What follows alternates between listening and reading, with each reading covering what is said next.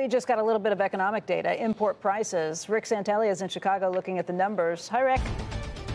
Hi, Becky. Indeed, many have suspected we'd have deflationary pressures until we get much of this resolved and see the demand side again, which will bring inflationary. The data somewhat bears that out. Import prices for the month of February were down 0.5% following a slight revision up 0.1% with respect to January. If you take out petroleum, it's actually up 0.2. And if you look at import prices year over year, down 1.2.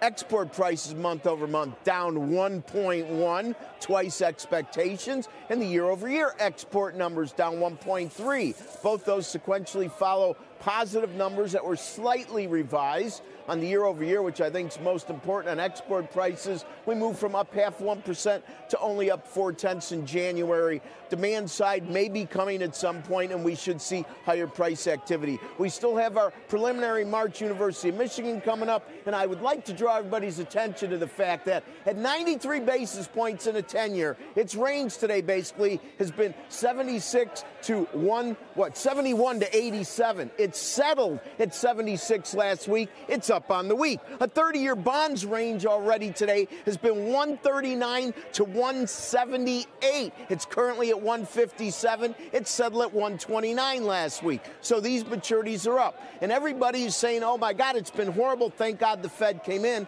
I'm glad the Fed came in. But you know what? Illiquid markets are part of the process. Becky, back to you. All right, Rick, thank you very much.